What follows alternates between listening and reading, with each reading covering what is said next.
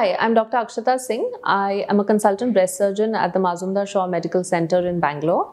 And today I'll be discussing about benign breast diseases.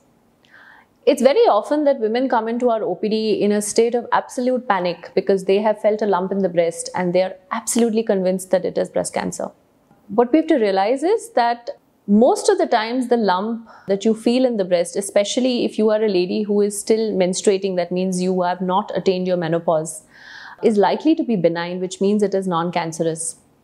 If you're in the younger age group between the ages of 18 to 35, if we get random ultrasound scans or we get random tests done on women, you will realize that almost 60 to 70% of women will have some form of lump in the breast. And more often than not, these lumps are not cancerous.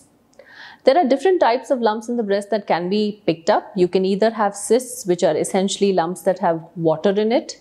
You can have something called as fibroadenomas, or you can have something called as fibroadenosis.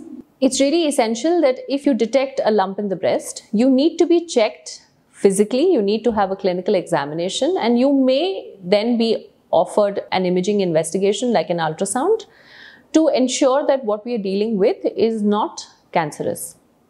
More often than not, these lumps don't need any form of medical or surgical intervention. They never turn cancerous. So even if you leave them in the breast for years together, they do not turn cancerous. And more often than not, they will also not trouble you in case you decide to get pregnant or breastfeed your child. It's very important that the sense of panic does not set in the minute you notice a lump. Go to your treating clinician, get a clinical examination, get an ultrasound done, and more often than not, we will leave it alone. We will not do anything further for it.